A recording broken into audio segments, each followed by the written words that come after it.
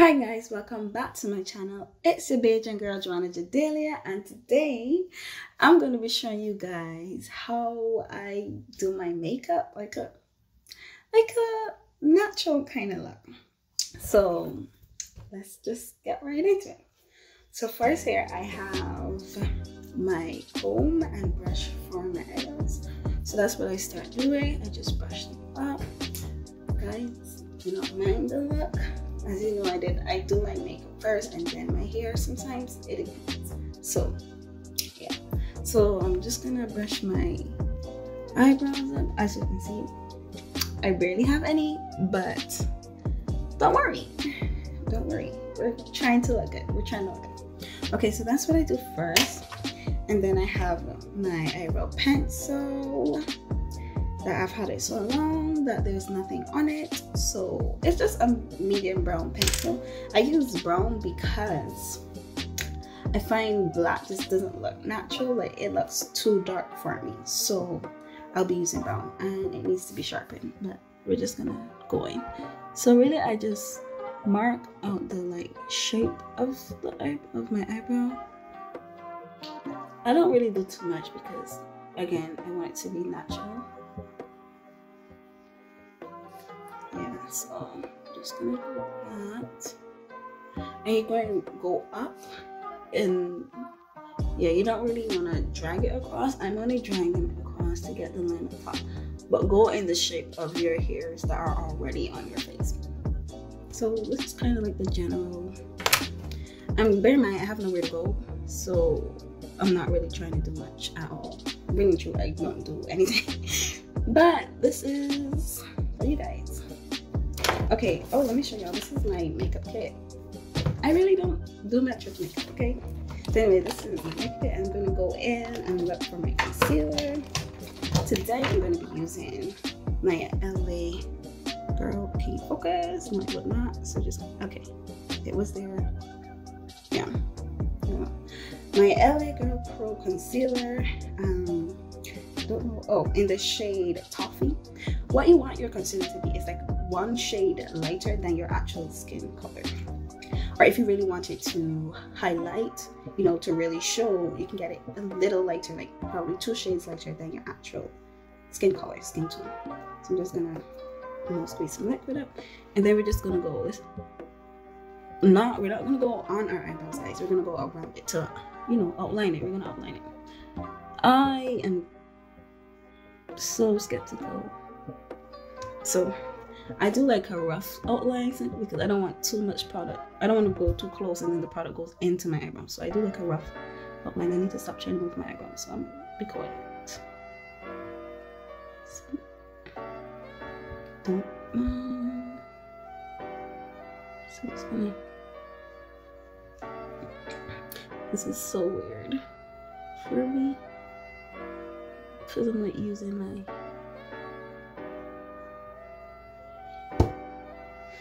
Does that even look like an eyebrow? I hope y'all get the gist of what I'm doing, because I don't either. But yeah, that's what we're gonna do today. That's like, now I'm going to go in to blend that out. Guys, I am not a makeup guru, so please do not come for me when I show you all this. This right here is, I don't know what the name is. Like, I know it's a sponge, but you know, there are different sponges. Makeup sponge, which most beauty gurus use, but cheap and can be found in any, you know, beauty supply store, I believe. So what I do now is I go in with the thin part and I just blend it. Pause. What we're gonna do is wet it first, but not soak it. We want it a little damp. This helps to just blend that concealer out without it all just, you know, going over. Yeah.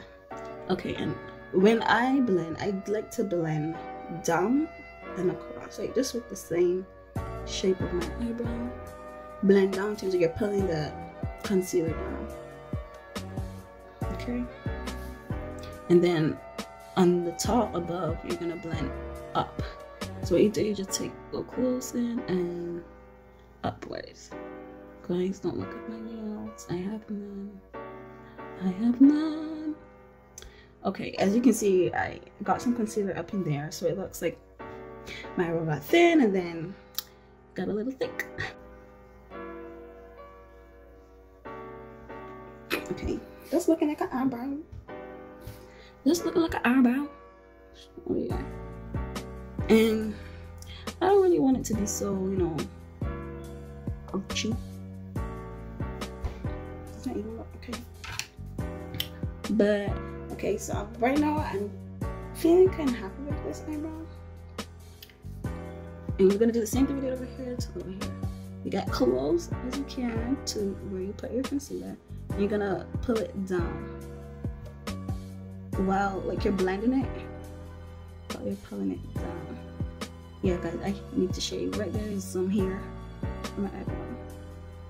But as I said, I'm pretty lazy. Well, not lazy, I'm just very quarantined. I ain't got nowhere to go.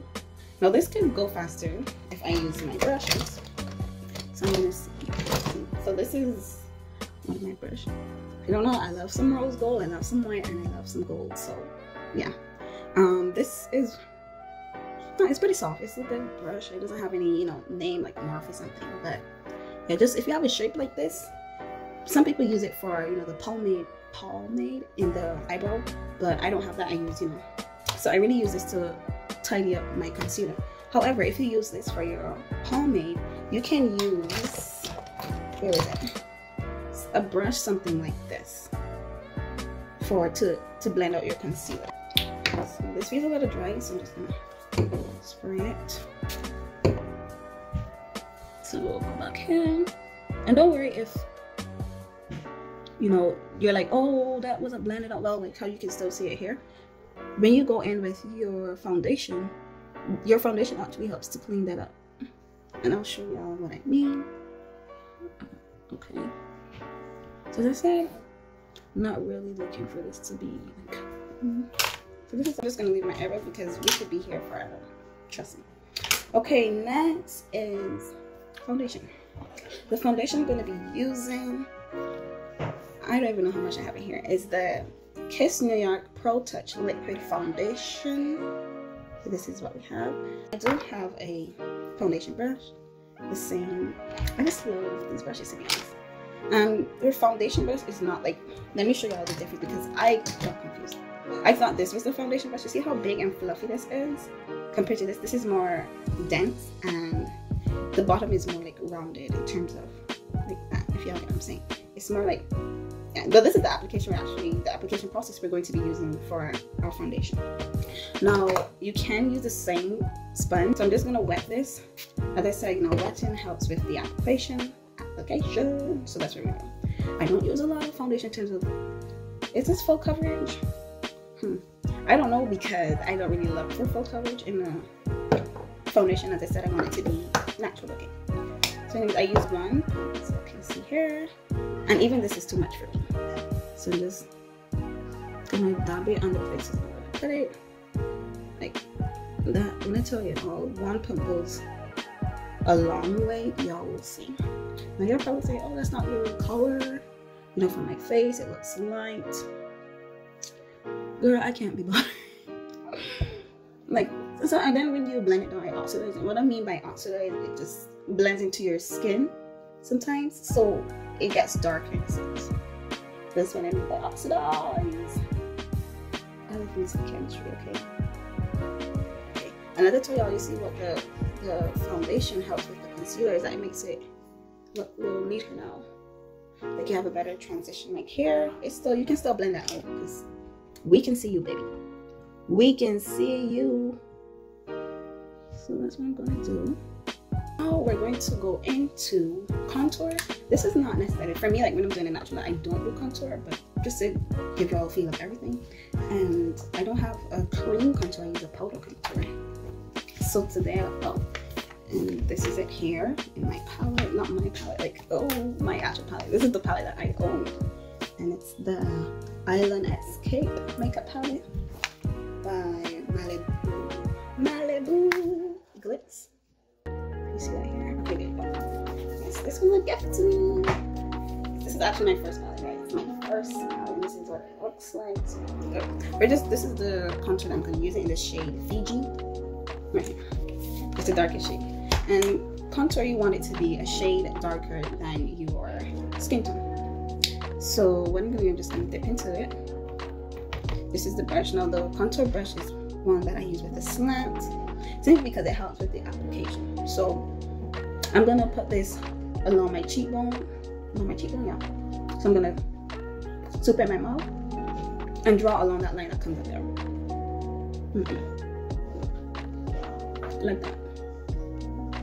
Now you don't have to drag it all down. You see that? You see that? You see that? It brings out your cheekbones more. That's what contour does. So I'm going to do the same thing. Okay, so that's what we do for contour. People contour their nose too, but we'll do that in another video. And you could contour underneath here to give yourself like a really, like, you know, sleek jawbone. But I'm not really bothered with that. As I said, it's natural look. So that's basically it. Okay, so that's basically it. And I'm just gonna blend because I don't want my contour to be too harsh.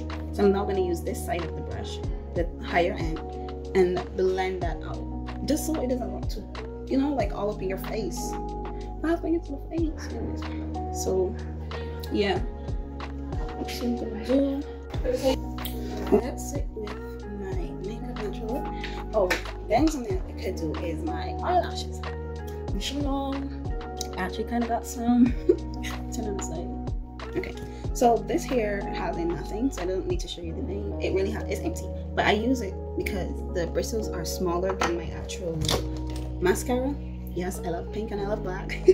So what I do is to comb them out first, and this just helps to separate them that are, you know, some that are clump, so that when I do apply product, it goes on somewhat evenly and it doesn't all clump up. I hope that makes sense, guys. So when I'm doing like a natural look, most of the time I'm doing my makeup, I only do the top.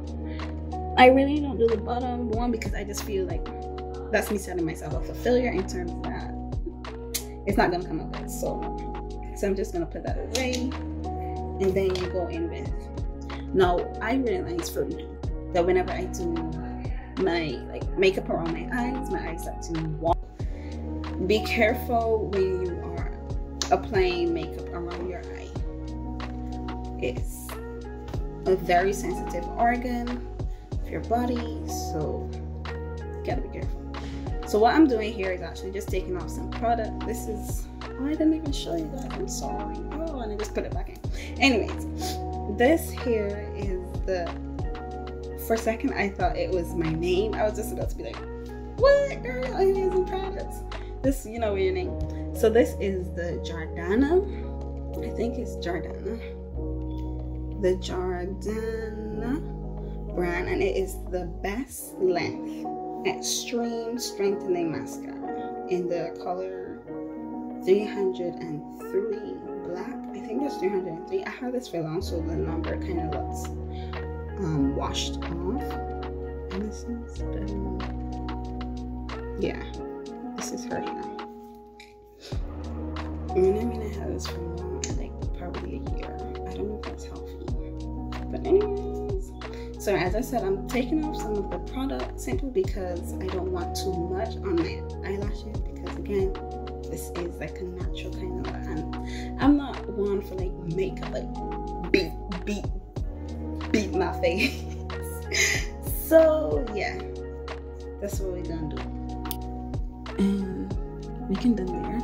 Sometimes what I do when I start to see them clumping, I go back in with my the thinner, because this is not that thin, like the bristles are not that thin in order to help me separate. So sometimes I go back in with the one before that I had the thinner one and comb it out again. So we're just gonna do the same thing over here. Add product. I love myself some highlighter. I've had this for, oh, never mind. The writing used to be here, but it's all gone. It was gold writing, but it's at the back. So this is my Ruby Kisses All Over Glow bronzing powder. It's like a bronzer. This is it. How it looks. So what I do, I just go in on this side here, and you see that. just on this nets. We're gonna go into nets and blend that out. So yeah guys, this is basically it for me, and I hope you enjoyed, and I hope that you learned. And for those who have this nets product, you know, the setting spray, you can just spray and set it, but I don't want to, I don't need to, but I'll just show you. The setting spray or setting mist that I have is the Rose Water Priming Setting Mist. I just like it because it's so magical. Like, look at that. Oh my gosh. But anyways, this is what it looks like. I got this off of Amazon, I think. Yeah. Amazon. I already just put on some lip gloss or lip balm. This is my Labejo. This is in Spanish, but anyways, just some lip balm like this. Oh, my lips are pretty pink. Barbie. Anyways, and if it is like you're going to probably like have a long day, what I do, this is my powder, like setting powder. What I do is then I go in with my matte finish powder foundation and go over. This really goes over my foundation. As did I say? Yeah, powder foundation. Sorry. So this is what it looks. I barely use it. It comes with a sponge, also like applicator sponge and a mirror. Yeah, but this one. So you just go in with my big fluffy brush, which helps to apply the powder evenly because the bristles are kind of like smaller, I believe. So, and I just go over where I put my foundation. Oh, I forgot. You can also contour up here in terms of so that it goes back in, because sometimes what may happen is that your foundation could look lighter than your scalp, and what you want to do is put your contour around there and just blend it back into it. Looks, you know, uniform and stuff. But that's not, you know, important for me now. Anyways guys, that is it all for today, and I hope you enjoyed it. I hope you learned somehow, and if you want to see me do more makeup videos, you know, try different looks, then I definitely can do that. And yeah, so thanks for watching, and don't forget to like and subscribe to this video.